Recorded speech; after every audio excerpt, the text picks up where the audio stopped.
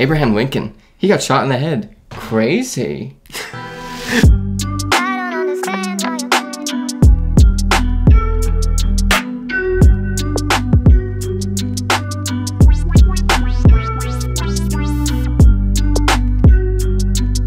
What is up, Watch fam? I am Christian, the curator of the Theorem's Watch Shop. I'm Michael Robert Christie. You want me to tell him my address? You know my name, Robert? Yes, sir. I didn't know that. Today's video, we're going to talk about a bunch of watch things, is sponsored by our friends over at Whatnot. We're going live. We're going to be going live on the Whatnot app this Wednesday at 5 p.m. So we're going to be answering all of your questions. So any questions you do have, comment down below, and download the Whatnot app if you haven't already to talk to us and to hang out and all much more casual. We'll sit outside on the steps. We'll chit chat. We'll do a little chit chat. Yeah, with giveaways, whatever. You're doing giveaways, bunch of stuff. Talk more about that later. But yeah, see you guys on Whatnot on Wednesday at 5. See you then and there. All right. So what are we talking about today, Big Mike? Today we're talking about, well, we're starting a new segment, famous people and their watches. We're starting early, but we'll get more modern as time goes on. Then Breitling released a new Superocean, so we're talking about that because it's an interesting watch. I want to get your thoughts, but also after reading a lot of comments and discussions, there are two watch brands that basically did it first and debatably did it better.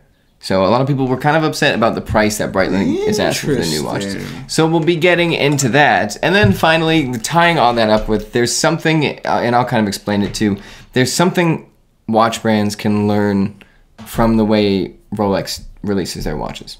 Thanks, Mike. You're welcome.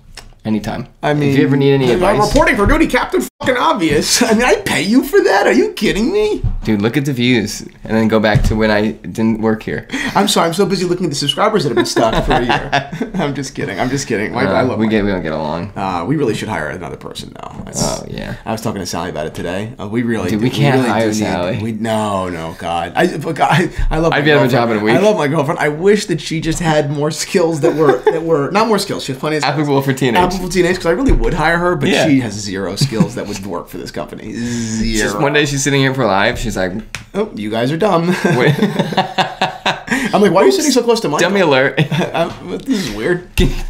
Babe, I got you this gift. Oh my God, it's beautiful. Ha! Michael picked that out.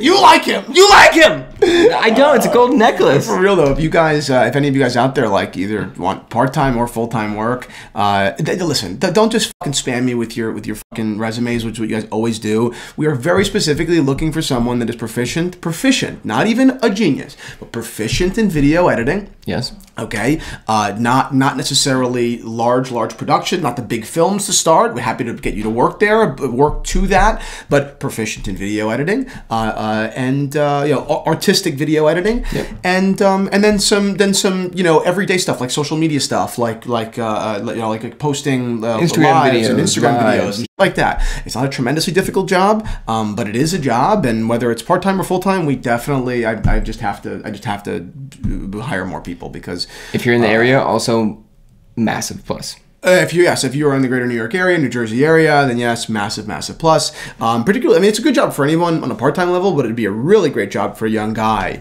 A really great job for a young guy that is like it's local to New Jersey, that's good at video editing. Like, you know, young guy that wants a great job where he kind of gets a little bit famous in an industry, it'd be like amazing. Yep, agreed. Yeah, I just did apply. Again, we're just talking about hiring people now. We could put this whenever, but you know, like the big thing is like you know, there are a ton of things that take skill to do, right, and are worth doing, but there's not enough time, first of all. It's a fundamental. But then on another level, we end up not doing them because they would be kind of a waste of Michael's time to do, because Michael works at this point only really on our big projects. True. Exclusively. Whether it's shooting or editing, Michael is dead focused on our larger projects, which is why a lot of other things that should be priorities in theory aren't, because I know that to waste Michael's time by keeping the rest of the other things up would be a waste of Michael's time. Or rather, to spend Michael's time that way would be to waste Michael's time. This is why we need someone, so please apply if you can step up. But we talk about it all the time where it's just like, yeah, we can make fantastic watch reviews. When? Oh yeah, exactly. You know, absolutely. So, and you guys, if you guys wanted to be, you could even be in videos and stuff like that. Be the host of the thing, as long as you were good and personable and the audience liked you. I would love that. Yeah, same. So anyway, Michael and I, we need some help. Yep. So. Please. Please. Welcome to the Historic Watch segment. The plan is, it doesn't matter when they're from, as long as obviously clocks have been around, but we'll show off the watch and then tell a few fun facts about it. Just because there's always with famous people, there's always so many like little weird things. Like Abraham Lincoln's pocket watch, you have 2 inscriptions in it that are, one of them is very anti-Abraham Lincoln, and he carried it around with him until the day he died. He carried around a quote that was against him? Yeah, he had no idea. It was inside his watch. Get the fuck out. Yeah, that's okay. Fun. So this is an English gold watch that was purchased in the 1850s from George Chatterton, a Springfield, Illinois jeweler. Lincoln obviously was humble Abe, but this was his splurge purchase because, he did have money. He was a lawyer. So this is the big fancy purchase, but it was always like close to him. Obviously, it's very, very important. Also, a very, very accurate watch. They said within a few seconds a day. So obviously not cost certified, but Lincoln was on time. Wow. Just as news reached Washington that the Confederate forces had fired on Fort Sumter on April 12, 1861, watchmaker Jonathan Dillon was repairing Abraham Lincoln's timepiece. Caught up in the moment, Dillon unscrewed the dial and engraved April 13, 1861. Fort Sumter was attacked by the rebels on the above date. J. Dillon, April 13, 1861, Washington. And thank God we have a government, John Dillon. I don't get it. In 1864, it's basically something's happening as he's repairing the watch. Okay. So he opens the watch. Oh, I thought you were saying that it was against him. Oh, this is the first quote. Oh, okay. I was like, how is that anti? Basically, this guy is repairing Abe's watch and is like scribbling on the back and closes it. Well, that's pretty cool. Abraham Lincoln, no idea. Wow. Second one, 1864, a second watchmaker, L.E. Gross, signed his name. Also, at some point, this is not we don't know who. Some point someone etched Jeff Davis inside the watch, either as a joke or as a statement of support for the Confederacy. Lincoln never knew about the message he carried in his watch. Wow. The inscription remained hidden behind the dial for over a century. Wow. After hearing from Jonathan Dillon's great-great-grandson, the museum removed the dial on March 10th, 2009 to reveal what it said. It gives me chills. That is amazing. That is crazy. And it's like, that modernizes people from that era so much. Like someone's scraping, basically screw you in the back of your watch and they give it back to you. Yeah, that's amazing. That's very cool. I love watch inscriptions. I mean, obviously that's a very historical one. Oh, but I love them. I mean, you saw the one with the Cartier, if they can't take a joke. You ever see that? No. On the back of a Cartier tank.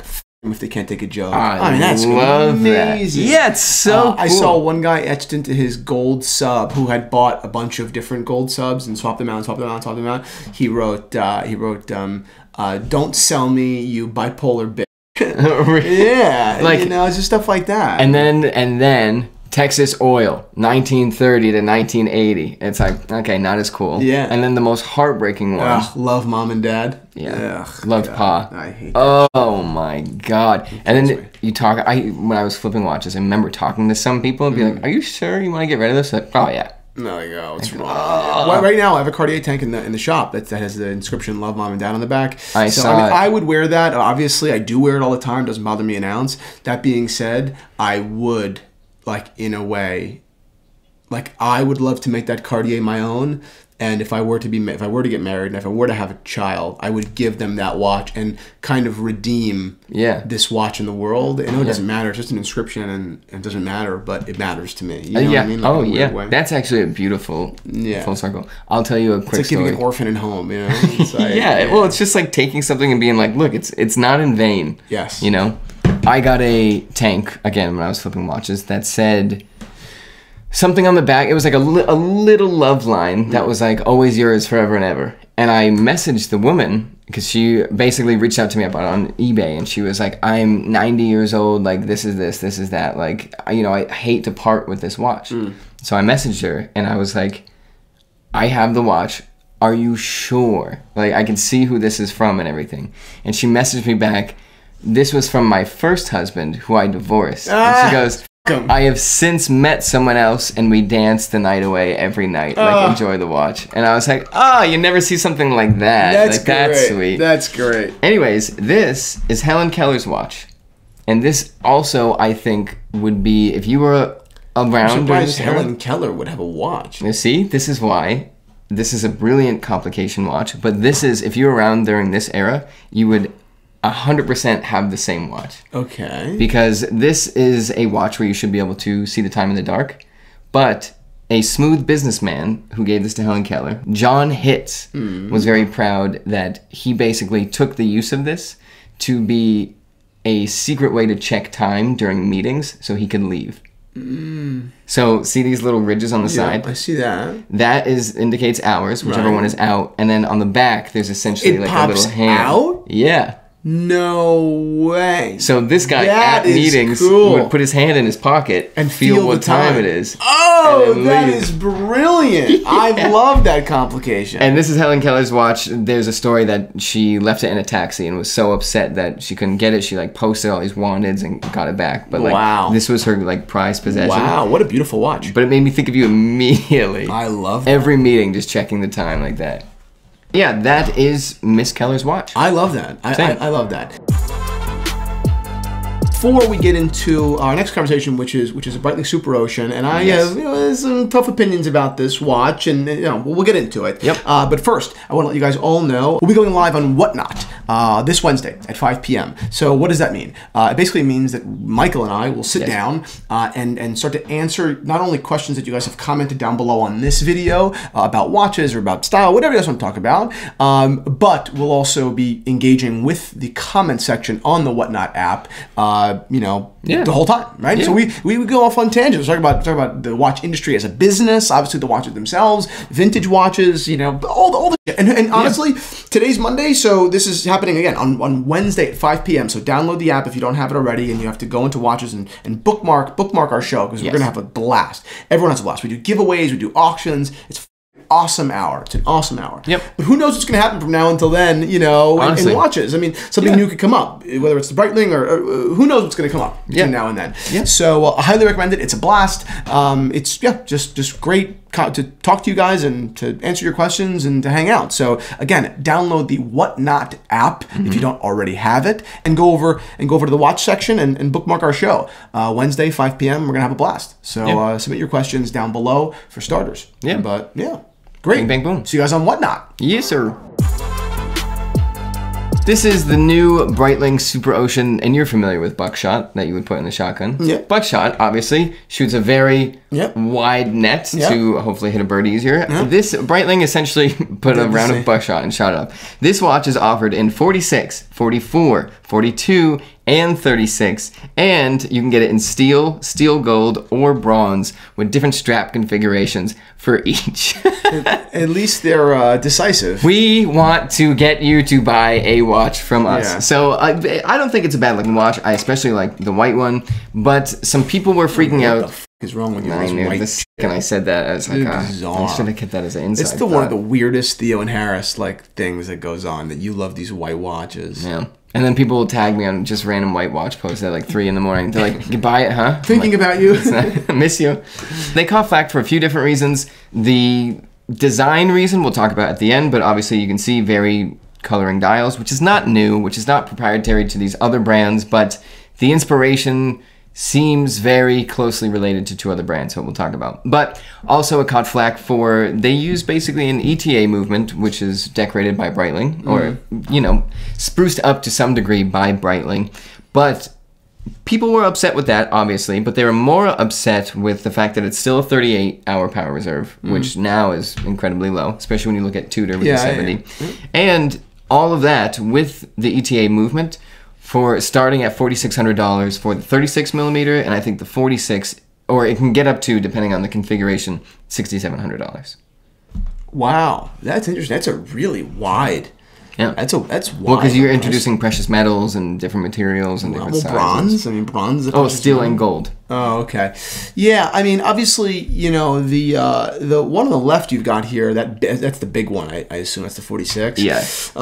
It's kind of like a deep sea. That's kind of what they're going for, right? Like it's like a deep sea, except on an oyster flex. Yep. Yeah, I like the 42, probably not for me. Definitely too big. A 39 or a 40 would have been good, which they can produce both if they want. Because clearly they can do any case size. Sizes. Yeah. That was sorry to interrupt you. A lot of people said like, you did 46, 42, 44, 36, not 40? Yeah. Why? It's weird. Yeah. It makes no sense. Or maybe it does make sense. It doesn't make sense to me. Yeah, whatever. You know, maybe market research told them that those sizes made sense. Yeah, at $4,600 in ETA movement, obviously this is no longer an Omega competitor. This is a Tudor competitor. So it's odd to me that Breitling is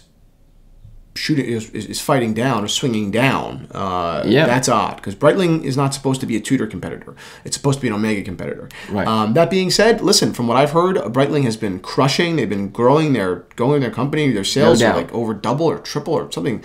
You know, maybe even more than that, like insane in the last year and a half. Wow. So what they're doing is probably right. It probably makes sense. Doesn't make sense to me. Yeah. You know, again, maybe if you want to sub, you know, maybe this is just an affordable sub. And you know what's interesting? Think about it from that perspective. When I bring up these other two brands, these other two brands are more famous for their loud colors. But if you go into a shop, you're more likely to go into a shop that carries Breitling and not these other two brands.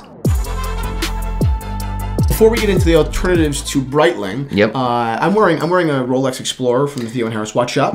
Love that Beautiful watch. But pull up the shop, and I want to take a look at some of these watches. I want to talk about them for a second. And the first one I want to talk about is a Calatrava that's there. Patek Calatrava is just about as classic Patek as you can get, right? Yes. It's so much so that almost all other brands existed at the time, you know, Longines, whether it be Longines or a whole bunch of other brands, they called their watches Calatrava, right? Colloquially, you know? Because the Patek Calatrava just became just this icon of design, you know? This is the perfect implementation of restraint.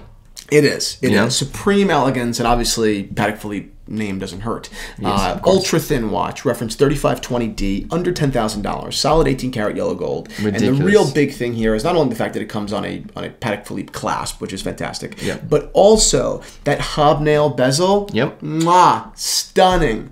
That's the same bezel that we saw in Patek, you know, up and down the line. I mean, starting at the Calatrava, of course, time only, and all the way up to perpetual counters, which that President Bush wore. His friend gave it to him for his birthday one year. Same hobnail bezel. That is a classic Patek Philippe design element. Oh, yes. I don't know, call me aspiring, call me whatever you want to call me, but there is a very special feeling wearing a Patek Philippe. It's true. And it's not unfounded, right? These are supremely elegant watches. They're delicate and everything in design, but they're not fragile. Yeah, you can wear a Patek every single day. You know, and I just love them. It's gorgeous. What's another watch that you find interesting here? Let's see. I mean, the big date. Do you want to talk about that? I mean, this Rolex big date. Yeah, I've been buying and selling watches for 8 years, and I've only ever seen these maybe 3 times max. A big date is there's honeycomb dials, which are rare. There's roulette dials, which are rare. There's the red depth on oyster cases. I put red depth being the rarest. I put large logo Rolex up there with red depth. Absolutely. And the big difference for me with a lot of these rare, or not quote unquote rare, but even objectively rare things, is just because it's rare doesn't mean it's desirable or particularly interesting or beautiful. But this watch is exactly that, right?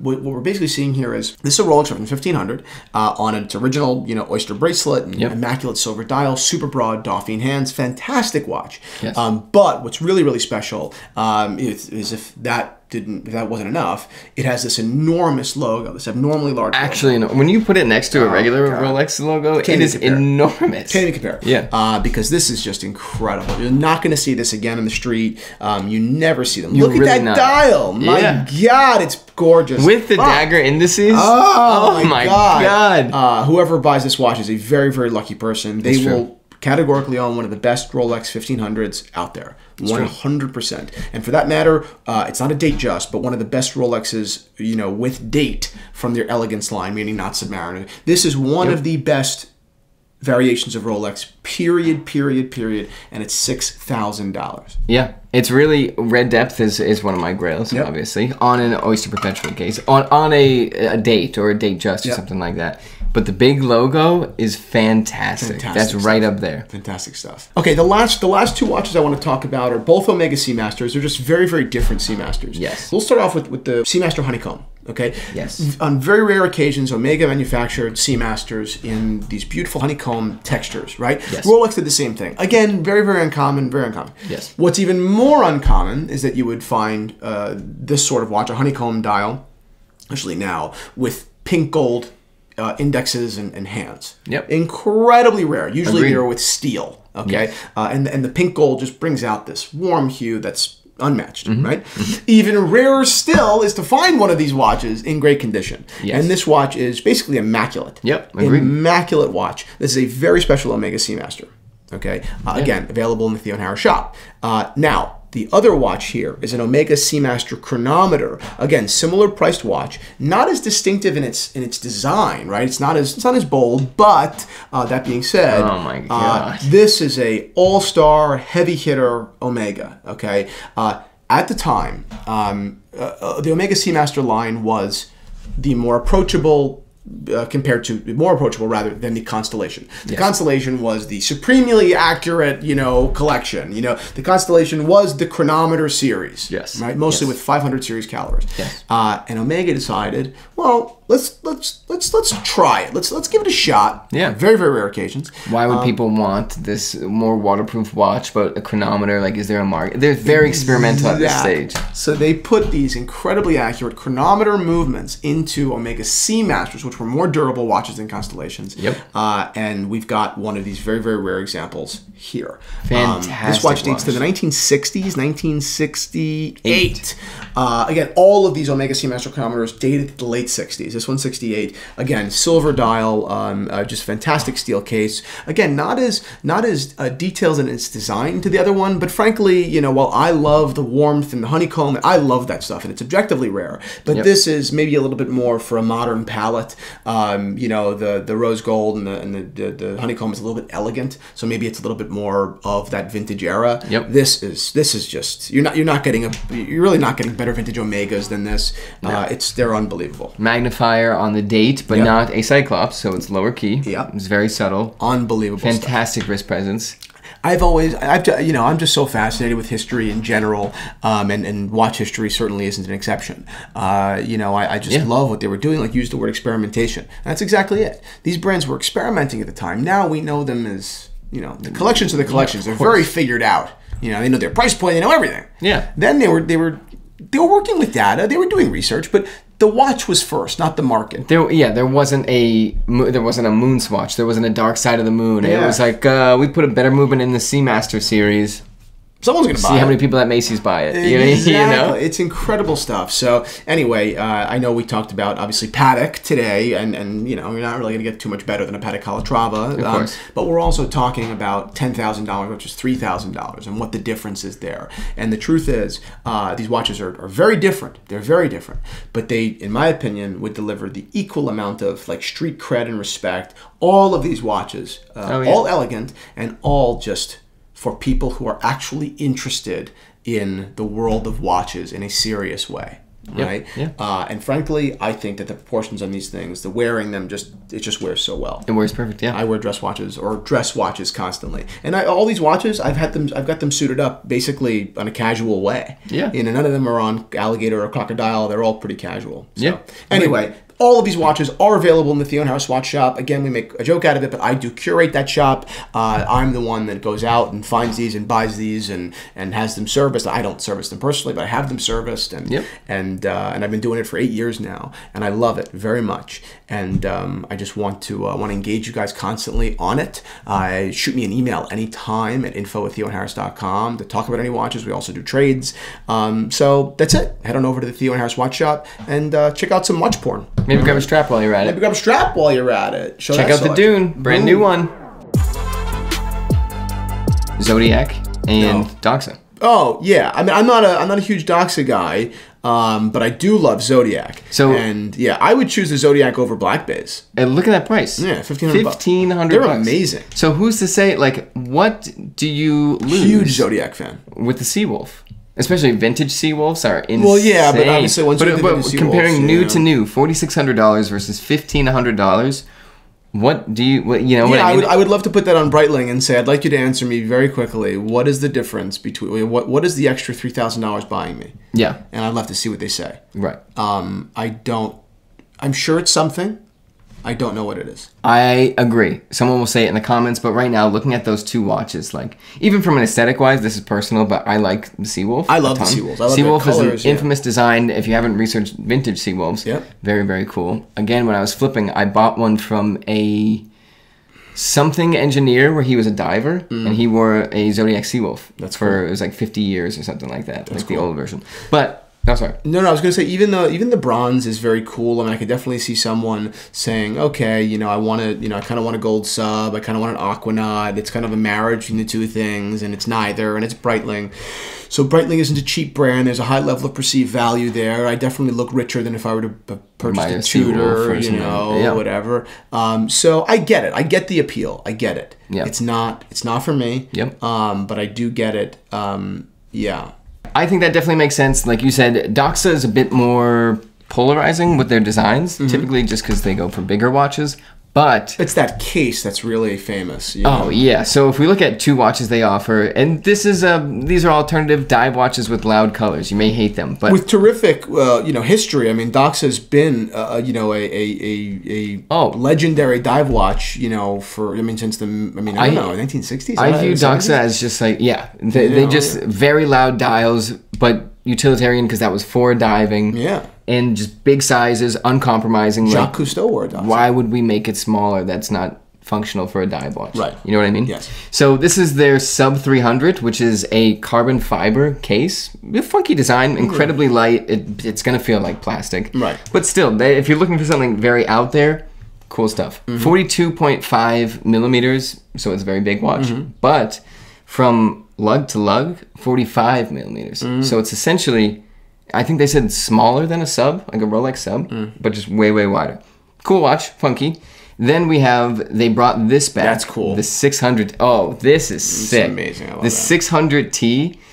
Now, this is where it gets crazy. 600 meters water resistance, 40 millimeter case size, $1,595. Yeah. The other one, the 300, Again, by the way, the big difference is going to be, no one's going to look at your Doxa and say, that's a Doxa. That's a cool. It's a great watch. Right. I love it. And if you're a watch person, they will. But if you're looking to just kind of buy a little bit of clout, especially in just a general, just average Joe Blow guy, he's got a Breitling. I mean, that's a Breitling he's got on. That guy drops cash. Yeah, yes, exactly. It's one of those things where if you are a watch nerd, it's like there's cool stuff out there. This 600T with this very just super high contrast, black and white, looks almost cartoonish. Yep. Wild watch. I believe it's also fully. That's the first white watch I like. That's fresh. Fully white. Yeah. And what's $1,600 essentially. It's amazing. Oh yeah, it's crazy. 600 meters water resistance. But yeah, you're 100% right. Breitling. But then you will spend the rest. I mean, if you do care, which I'm not saying you should. In fact, you shouldn't. But if you do care, you will be spending a considerable amount of time trying to tell people why they should care about your watch because it is so great for the value. Yeah, and it will never. A Breitling speaks for itself, you know, and what it's really speaking is probably not all true. It's probably very inflated what people believe the watch is compared to what it is. Of course, but it does speak for itself. It's 100% true. But I like the bronze one. It's pretty cool. Oh, that's the thing. I don't think it's an ugly watch at all. No, it's not an ugly watch. No. It's when a cool brand releases something that is clearly meant to just like punch the general population. Yep. It's like. Yeah. Oh, cool. Yeah, nice. That's cool. But bronze, definitely the coolest by far. Bronze is dope. With the green. Yeah. Oh, yeah. That's nasty. That's a gorgeous watch. Nasty watch. Yeah. But, yeah. What do you think?